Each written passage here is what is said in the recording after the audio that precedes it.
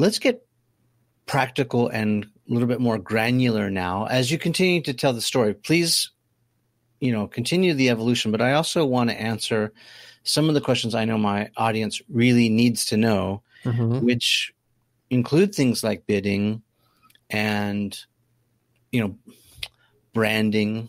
Yes. But also, you've talked a lot about how to combat when you have clients who say, well, that's too expensive, or maybe just addressing negotiation or rejection, or justifying, especially as a designer, it's very easy to put you and me, sometimes I get called a videographer, and it's very annoying. I would not call you that, Bryan. Well, it's true. I mean, I can hold a camera and I can point and click and record stuff. And so, you might want to bring me out as a videographer, to shoot something, but it's like a little different than the guy you hire to come shoot your real estate. It's a little bit different.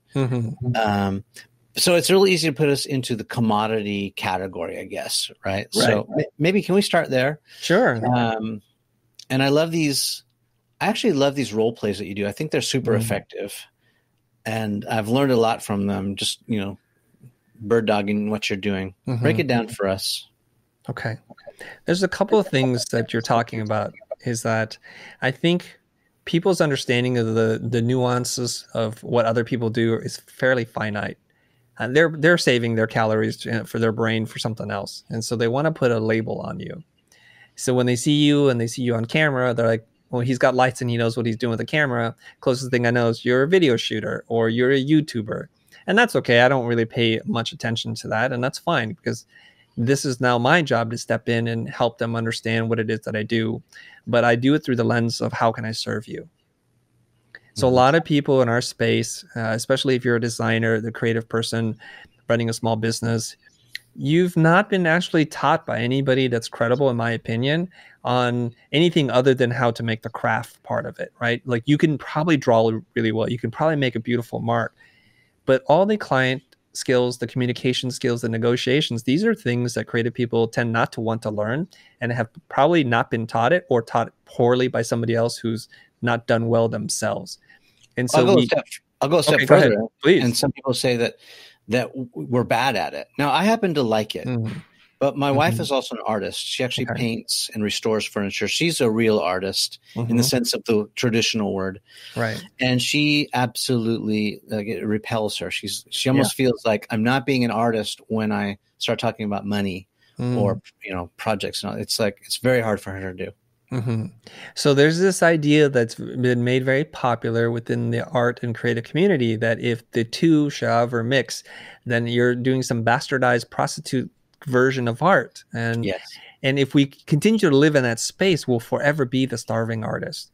Some of the most successful people that you know today have been able to jump that divide and to learn to speak the language of business. Whether you're a comic book artist, a videographer, a fine artist, a street artist, you start to understand market value, supply and demand, and that you've maybe to some point, maybe not solved, but at least have wrestled with this whole scarcity demon that a lot of people fight.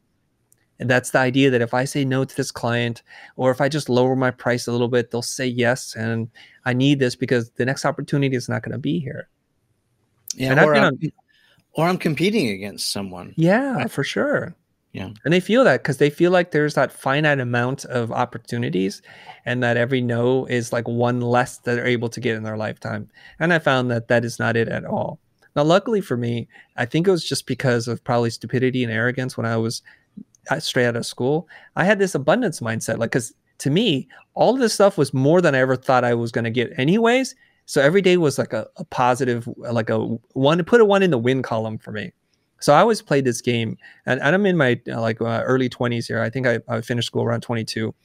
And every time the client would ask how much, I would just try a new number, a new rate to see like, when do they say no?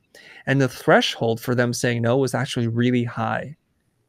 And so I went from earning probably $30 an hour as a freelancer while still in school to earning $700, $800, $900 a day within months. Yeah. So, right. So there was a big transition there, and it was a really fun game to play. Like, how do I get the client to say no? I was Yeah. operating that way, and they kept saying yeah. So I knew then, keep asking for more. And Yeah. I'd love to share the story with you. I was freelancing, and even though I had a business, I was freelancing, doing storyboards for main titles for feature films.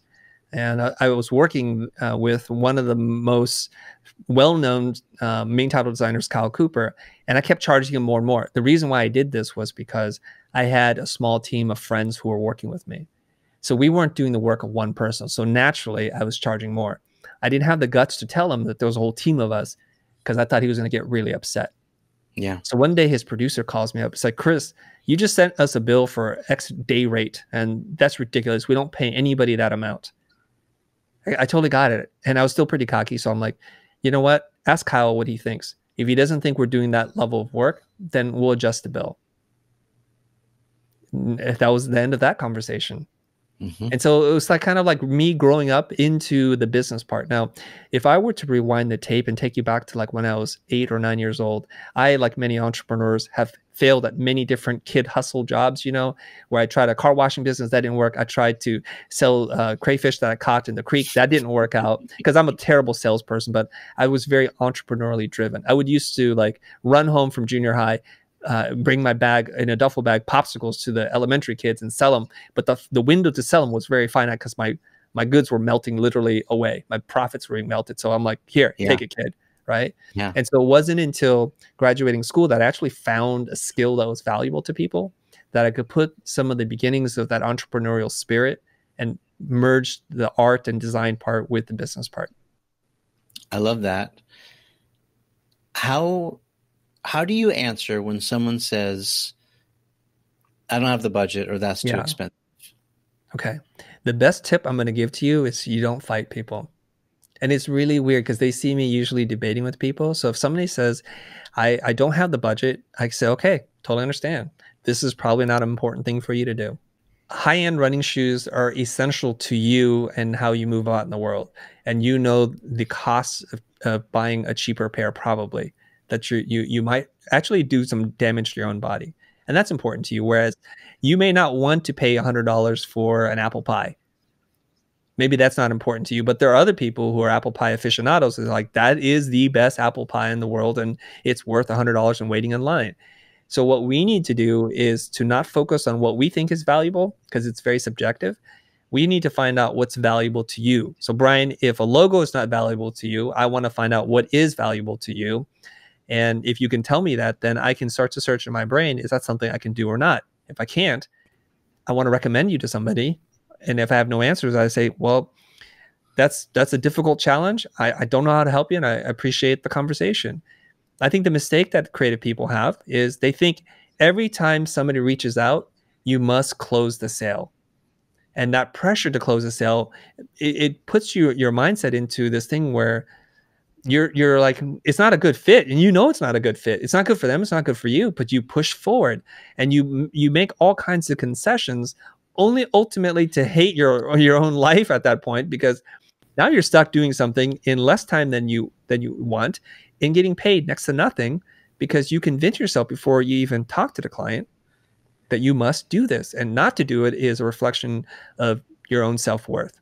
Oh, I'll do it for cheap this time because next time they're going to pay me full market value. And then the time after that, then I'm going to be making 10x market value, and I'll really be doing well. That never happens. It never happens. Because why would you pay more for something you already got for less money? So you're talking about the anchor, and anchor is like, it's a form of bias. We kind of tend to stick too much with the first piece of information that we get. Yeah. And there's been all kinds of experiments that have been done to prove this out. So it's very important, if you're going to talk about money, especially if you know that the clients can't afford you, if you just know this, you need to drop an anchor that's quite high, and one that they might even like laugh out loud, literally. And I'll do this, and this is one of the techniques that I use quite often. An entrepreneur will call me up and said, Chris, the founders and I love your work. We want to do work with you. And when they say that to me right away, I think they cannot afford me. Yeah. And why that? Because founders don't call me, and co-founders don't call me, because they have a team of people who will call you. if they're a bigger company. So I'm already like, bing, something's going on here. So I said, look, this is fantastic. I'm so grateful that you're calling. I just need to talk about money for a little bit. Now, I don't even know what you need. I don't even know if I can do it for you, but I do know that if you can't afford $30,000 just to start talking to me, it's not going to happen. I don't want to waste your time. And I'm talking about to do discovery work. I'm not even talking about making the thing. And are you still in your chair? So I'll make a little joke about it. Are you sitting down kind of thing? Mm-hmm. So then they're like, oh, okay. And so that hits them really hard. And I know what they're thinking most of the time. They're thinking that is way more money than I was even prepared to spend. And I want to pretend right now that I'm still in the market for this, even though I know this is crazy. Mm-hmm. And so they'll engage in the conversation with you for a little bit longer. And it's usually during this period that I genuinely try to help them find somebody else other than me. Right. Human psychology is like, I want what I can't have. Why is this person charging this amount of money? Why are they not even interested in exploring this further? And this becomes really intriguing. So usually I end the conversation with something like, I'm going to send some people your way. And if you feel like they're not going to work out for you and you want to spend real money with me, then let's take it further. And that's usually when they're like, my God, they're going to start to figure it out. Right? Or they're not. And that's fine either way. Yeah. That's anchoring.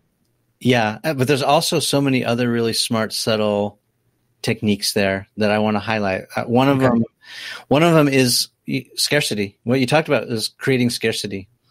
To saying, listen, I know you want the Ferrari, but it sounds like you can only afford the Toyota. Mm-hmm. There's nothing wrong with Toyotas at all. They make a ton of them. They're very reliable cars, and they're very affordable. And maybe that's what you ought to be getting. You have no business shopping for a Ferrari. Yeah, that's the thing. But if you truly want a Ferrari, they're scarce. They're hard to get. A little bit expensive, right? Mm-hmm. And you're creating this scarcity model, which is another also way to say you're flipping the script, and you are. Well, it's a one way to say to gain back the control, but maybe another way to say it is that you are picking your clients. Yes, you're picking each other if you think about it. And I like to make these analogies where it's like a dating relationship. Yeah. Because somebody said hello to you at the bar doesn't mean that that's an automatic connection. You have to find out, are you aligned? I mean, if you're not just looking for a quick hookup, if you're looking for something more, you're going to want to talk to them and just find out. And a lot of times it's really saying to yourself, are we a good fit for each other? And you may not know what a good fit is, so I'm going to help you by asking a few questions. And through that, since I'm the professional, I'm the expert at this, I'll make a recommendation that this is not it. I can't do this job in 2 days. I'm not saying it can't be done, just I can't do it. Yeah. And I'll even make the argument, I'm not even saying I'm worth this amount, but if you want to work with me, this is what it's going to cost. I do this all the time. Yeah. And then basically you're going to get rid of a lot of people who are not a good fit for you, as you should. Yes. Yeah, I mean, if there's a takeaway from this short little conversation, it's that it is okay to say no. Yeah, I think you should start with the default of, I don't know if this is going to work. Yeah. And then try to get creative and see like, oh, no, okay, they passed that test. And, oh, yes, I can do that thing. And this is a test that they think is worth solving, and they're going to spend some money to do it. I mean, if you think about this, people who come to you and say, look, I need this, but I'm only going to spend that. And if those two are not in alignment, one of these two statements is true, right? It's either I really don't need this, and that's therefore the price I'm going to pay. Like I'll give you an example. I was at a furniture sale, building next door. I walk in there, I see this this piece of artwork of the American flag kind of collaged together. I said, how much is that? In my mind, I'm like, I don't really want this. I don't really need it. And the price that he said was way too high. And I'm like, is that your best price? And I just say no, and we just walk away, and that's that. Because I don't really need that. And no matter how good of a salesperson that person is, there's no amount of convincing that's going to make me pay 5 times as much as I was ready to pay. Right. So rather than, it should have just been like, what is valuable to you in this thing of all the things I have to sell? And then we talk about that. And that's really all it is. You know that famous "Sell Me This Pen" thing from Jordan Belfort? Sure. Wolf of Wall Street. Well, he was interviewed by Piers Morgan, and he's like, Jordan, sell me this pen. I think it was Pierce Morgan, right? He said, sell me this pen. He goes, yo, so here's the thing. I don't even know if you need a pen like that. Do you like expensive high-end pens? And then he says, so what's happening here? So it's a trick question. When the salesperson says, sell me this pen, people automatically default into pitch mode. They start talking about how fine of a writing instrument it is, how well balanced it is, and they're just selling. They're just talking about themselves. And a real salesperson just sits like, does a pen like this even matter to somebody like you? Yes. What do you value? Right? And so there's this thing that I've learned by first experience, then reading in books, that people are really irrational. We're very emotional, and we think we're way more logical than we really are. And it's just not true. Yeah. So like you talked about cars. We need some form of transportation to get from point A to point B, especially in kind of modern cities, right? The bus will get you from point A to point B. And as you said, the Ferrari will also do the same job. But the feeling I have associated with one or the other says a lot about my feelings about myself, my worldview, about the kind of status I want to hold. And status is a lot more important than people think. So when I was in high school, I was not in a position where my parents were going to buy me a car. So I rode the shame train. That's what it was called. And that's how I felt riding it. And the friends whose parents gave them cars, or people who were able to buy their own car, they had status. Yeah.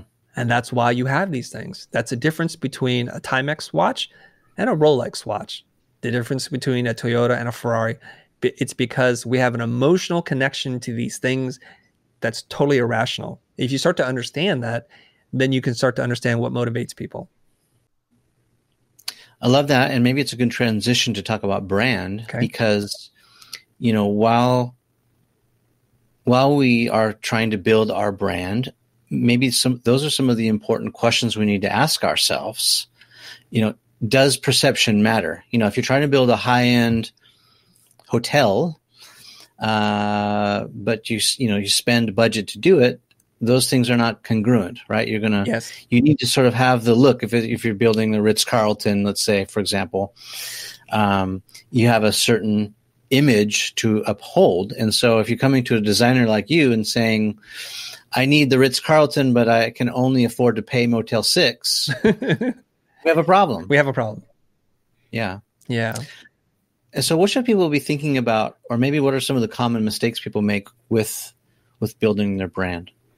I think we have the grass is greener syndrome, where we get overly aspirational and we're not really understanding who we are and how we fit in the marketplace. You can be very, very successful at the low end category as well as the high end category. The ones in the middle, if you look at the inverted bell curve, they're the ones that usually get slaughtered. It's because when I want a cheaper option, I go with that. And when I want the experience, I go with the other one. I go super high end like the Ritz-Carlton. Now, if we had to place the spectrum of valuable brands and whether they're upscale or down market, you and I probably could come up with some of the high-end ones really quickly and the low-end ones. The ones in the middle are much harder to remember. It's because they don't really know who they are. And I like to just begin there to say, like, to have an honest conversation. Like, really, if you say you're the most premium, fill in the blank, prove it. How so? Right. From top to bottom, bottom to top, everything you do is at the utmost highest quality. Yes or no? And if it's not, you're not telling the truth. At least I don't say you're not lying. You're lying, but you're not telling the truth. You're not being honest about yourself, right? The film Jiro Dreams of Sushi, he is considered the world's best sushi chef, and the amount of care and love he puts into his food, I will pay that amount. Like, I normally would not want to spend that amount of money on food, but if I were, I would do it with him for sure, because it's there. So let's have an honest conversation about ourselves. And more importantly, we should sit down and think, in the marketplace, how do we want to be positioned? What kind of space do we want to occupy in the mind of the client? And if we can carve out a little space there, I think we can do really well. Yeah. So, and how does that relate to then when someone, like, let's go back to the people who are watching who are creatives, and we get tasked with, this enormous project that may result in enormous payoff for the brand, but the brand is asking the designer to do it for less. How should we answer that? Okay, very good. So let's just say their intentions are good, that they actually are going to create this really big, wonderful thing. All entrepreneurs want to spend less money than what it costs to do, for sure. You want to spend less on the sheets, the stemware, to the logo and the identity design. You're going to, because you're a shrewd business person, and that's why you're at the top. We get that. So, and everybody does, but that's common sense. You go to buy a car, used or new, you want to feel like you walked away, you won. The dealer lost, you won. Yeah. Right. So I want to say this thing, because the word brand gets thrown around a lot, especially for my people, the designers out there. And most of the people who describe themselves as branding experts are actually logo design experts or identity design experts.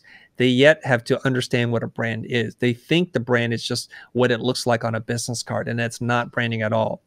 So you first have to educate yourself on this, and not just use terms because they seem sexy and they make you feel more powerful. But branding is strategic. It includes marketing, and it includes aspects of visual design, but you're doing experience design. So all brands have multiple touch points, from the way that the person answers the phone to the way that they leave a note for you at the end of your service. All those parts have to be thought up and to be consistent from beginning to end, because it only takes one break in that chain for the story, the narrative, to start to fall apart. The Ritz-Carlton, for example, is known as the world's best service for hotels, right? There's nothing that they won't do to try to help you and make you happy. And so if they start having employees that don't feel that don't believe that, sooner than later, people have a different impression. And it's this impression that you try to influence, you can't wholly control, is what you need to do. So if you're a designer and you want to help like a high-end brand, you have to say, like, do I possess the skills? Do I know enough people to bring into this so that I can actually deliver on this? And if you can't, don't try and oversell it, because it's going to be embarrassing for you and it's going to be bad for the client. So let's say now, okay, I do actually possess those skills. I've read Marty Neumeier's books. I've gone to the workshops. I'm ready to go, and I have these skills. Okay, so now the client says, we don't want to pay that.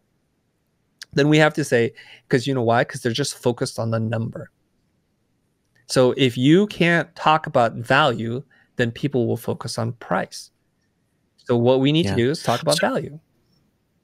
So then, okay, let's continue this dialogue, and let's role play a little bit. So I'm the client. I'm the client, and I say, listen, this project is going to be huge if it's successful. And if it is, it's going to make us millions, right?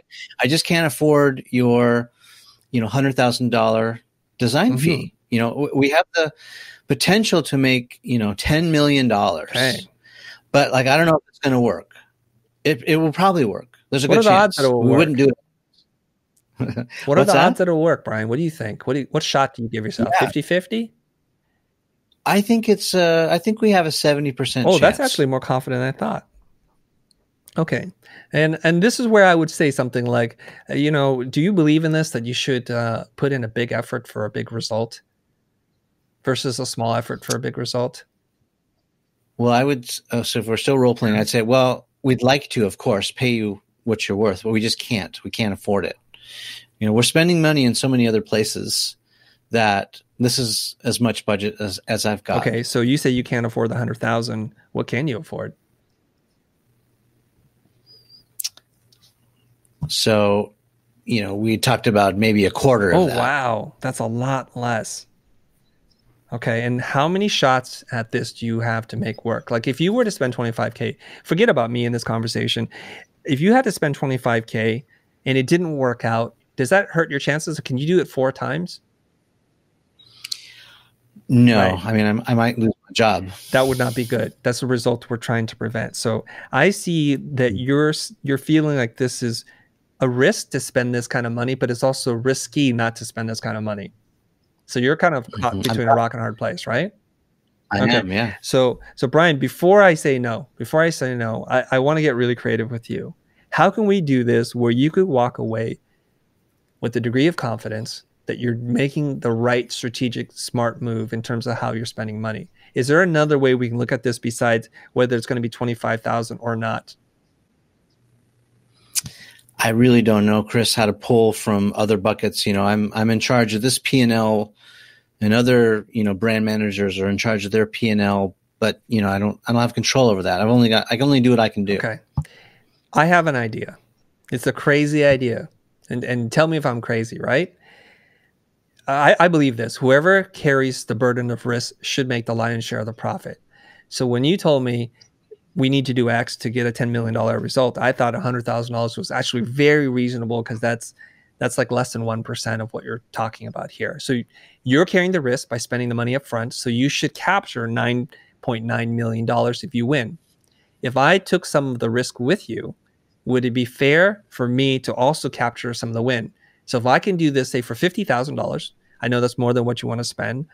Could I also capture part of the back end if you hit certain milestones? Are you open to that idea? That's a great idea. I love that. That's very creative. There we go. Yeah. Okay, so that would be the end of the scene, right? So I understand, like, just as a business person, right? You don't want to throw away money. You can get fired either way. If it doesn't work or you spend too much, you're going to get fired. And I don't want that to happen. Yeah. I love that creative thinking. And I'm glad that we did that little exercise, because that's happened to me more than once, where we have said, how about stock? Or how about getting paid on the back end? Or there's also more than just monetary things that I care about, right? That there's creative ways to find a solution instead of just saying no, or like, that's the end of it. Or I think you're one of the masters of finding, and there's still infinite options, right? We haven't invented all of them. You just have to find out two things: what's important to them, and this is the order important. I think is the order is important first. What's important to them first, like you just did, and then what's important to you. Yeah.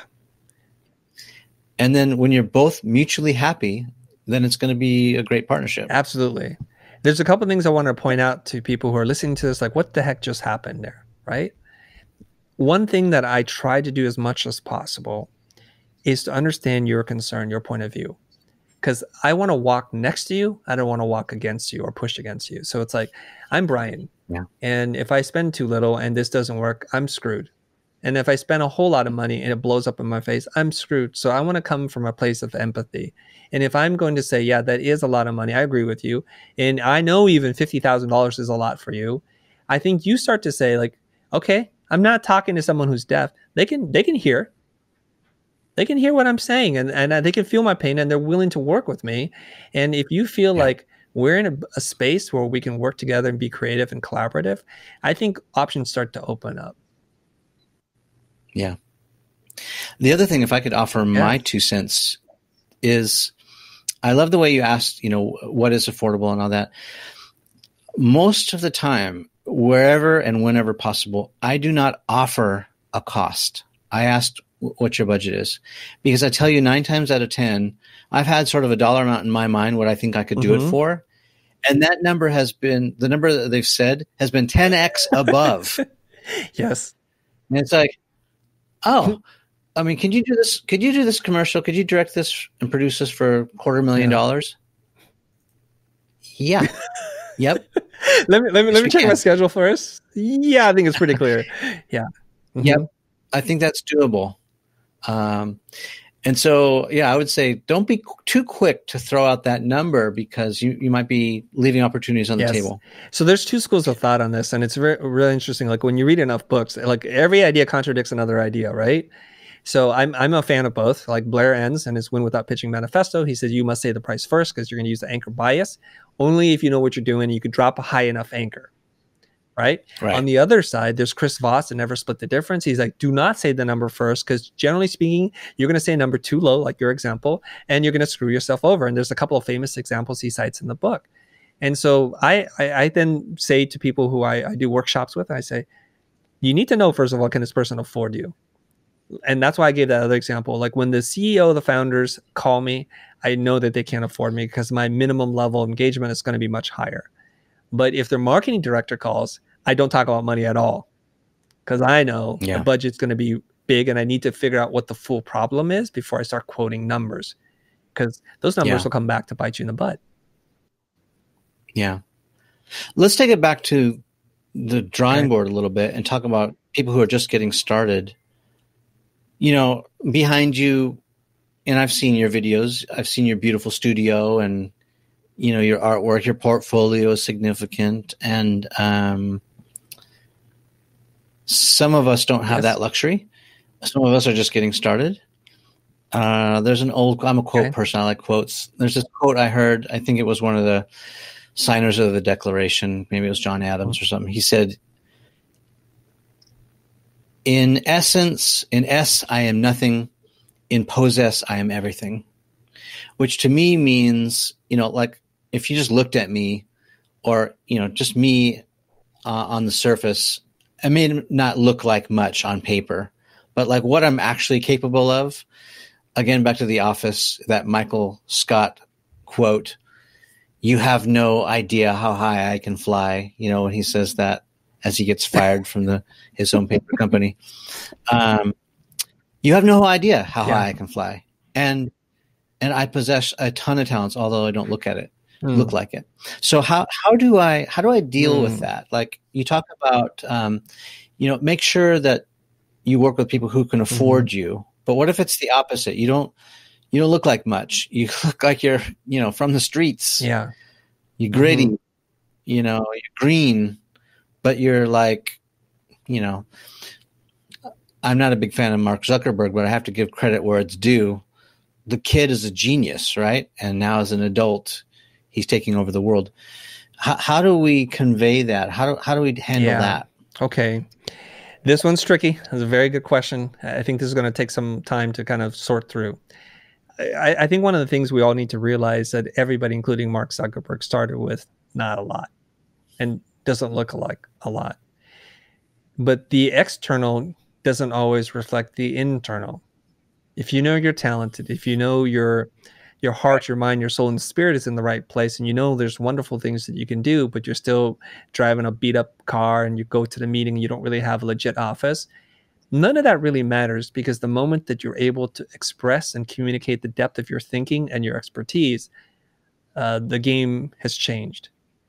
So you have to just get over the initial perception pushback that mostly I think comes from your mind.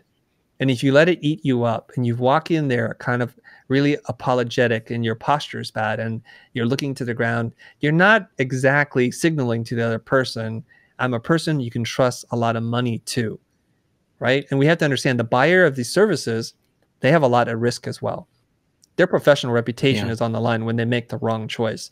So it's your job to really to let the internal parts of who you think you are to be expressed in action and in words. And this is really critical. So when I first started, for the first 2 office spaces I had, Bryan, I worked out of my house. And the first house was a downtown loft in Boyle Heights, in a place that my parents were scared to come and visit me, right? It's industrial. There's homeless people. There's all kinds of like weird, shady stuff. And my clients came there from a $1 billion, beauty and health brand. Their executives drove out to, and I know what they were thinking. This is super scary. And they parked the cars like, is your car still going to be there when you leave? But you know what? The work spoke for itself. And I treated them as professional as a 20-year-old kid could at that time. And now jumping forward, I bought a house in Venice with my wife. And again, Venice is it's not Irvine. It's a little sketchy, right? Well, I mean, I could argue.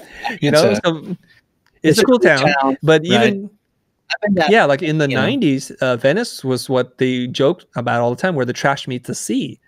There's like a lot of bohemian, homeless, gangsters. I mean, all kinds of crazy stuff. And my clients from probably BBDO or wherever they came from major retail brands, literally parked on the street. I didn't have parking. I didn't have valet. I had nothing. They'd walk through the front yard, backyard garden and walk into my studio.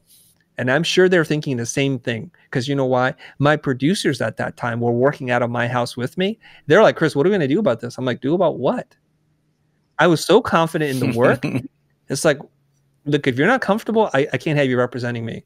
I can't have you being the client liaison, because you have to believe that I believe that the work is superior. And it was. And we won millions of dollars of business that way. So if you don't believe it, it's going to come across and it's not going to be, and they're going to pick up those vibes, and the vibes are not good. At the end of the day, you could look at me in all different kinds of ways, and the way I present myself with my earrings and my glasses and my sneakers. They're like, who is this person?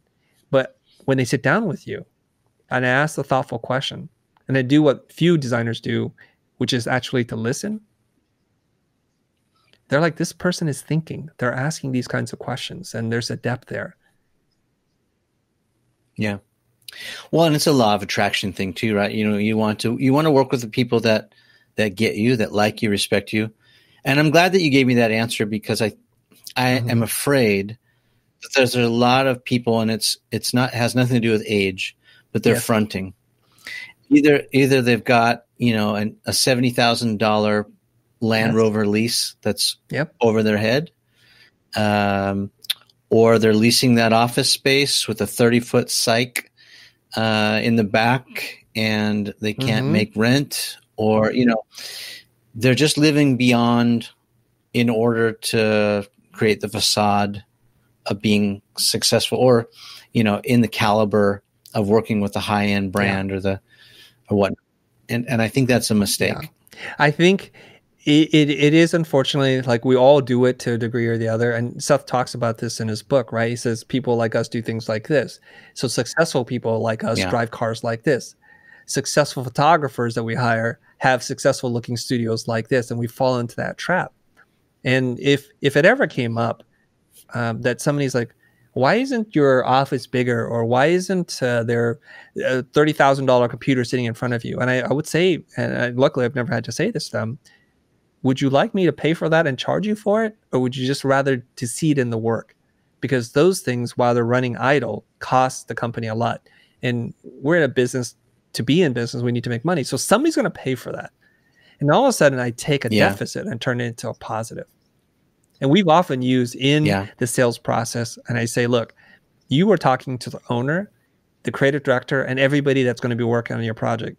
There is no B team, because we only have one team. I know the other company has 500 people, and just ask yourself who's actually going to be doing the work. And that would be the end of the conversation.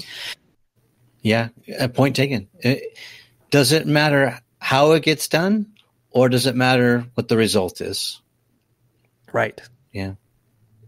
Good stuff. So I can say that I promise you the work will be good. I promise I will treat you with respect and listen to what you have to say and deliver the best customer service. Everything else, if that's what matters to you, hire the company that does that. Yeah. And you know this, Bryan. Like, if you were rocking an Alexa camera, all of a sudden people are like, whoa, because they know that's an expensive camera. Well, and I'll confess here that sometimes we do it by design. Yes. Because I know for a fact that if we have a certain budget level and I bring a DSLR to that camera shoot, which can shoot as well or better for my purposes, because I know the specs, I know the layout. It's much more, nimble, quicker setup, all the advantages. I know if I bring that SLR and I don't bring the red camera, I'm going to get looks like, ooh, are you sure? My son has that camera. Right. Why did I just pay you so much money to do that? Yeah. So it does matter on certain levels, and it's too bad that it does. Perception, is a thing. And it matters externally and internally, right? Because I know I have had cinematographers work with me. They're like, we need that camera. I'm like, you need that camera? Like, you're saying that camera makes you? Well, no, I'm not saying that. Well, so what do you need? Right? We've seen amazing cinematographers shoot commercials for Apple strictly on the iPhone X. And if you didn't know, you wouldn't know. That's right. So really the skill is what matters. It's not the sensor or all that kind of stuff. The camera that you're more familiar with is the superior camera, period. Yeah. And I think that can be extrapolated to all the tools. Exactly. Yeah. Okay. So now everyone wants to know what's up with the book. Okay. The book is it's something I didn't want to do. Something that I want to be honest with you, I didn't think I'm a person in a place where I think I can write something and people would want that. But through the encouragement and the support of our community, I've been able to kind of jot down a lot of the ideas that have really shaped my thinking and how I've become successful.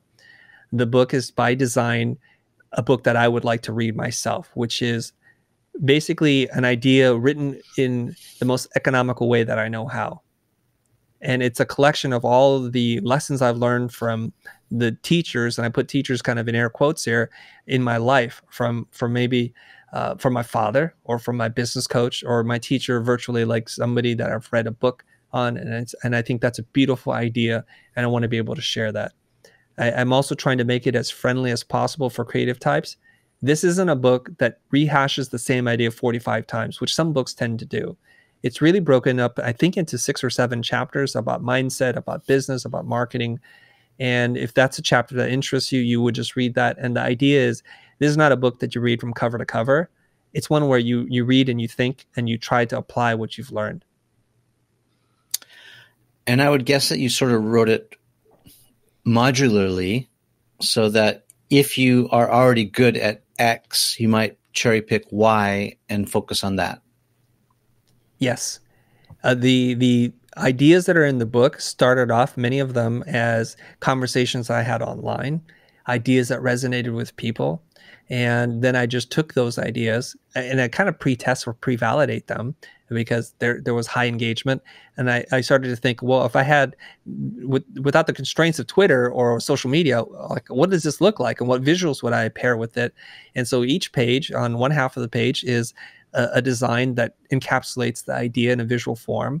And then it's the writing part on the other side. Yeah. And who's it for? Is it just for designers? I mean, designers are my tribe. So I would say, like, that's who I tend to write for, people in the space. But I have a very broad definition of design. And I'm going to borrow from Marty Neumeyer, who quoted Herbert Simon, the Nobel laureate, I think. And he talked about design is someone who devises a course of action to improve or change an existing condition to preferred one. So if anybody tries to take the way things are to the way they should be, you're a designer, because you're trying to make it better. And design typically is something that people think about as like posters and toasters. And design is so much more than that. Popping on the west side, cause that's where I stay. I just made 1,000, blew it in your face. I've been going in, I'ma close the case. I can't wait no more, man, I gotta blow today. Popping on the west side, cause that's where I stay. I just made 1,000, blew it in your face. I've been going in, I'ma close the case. I can't wait no more.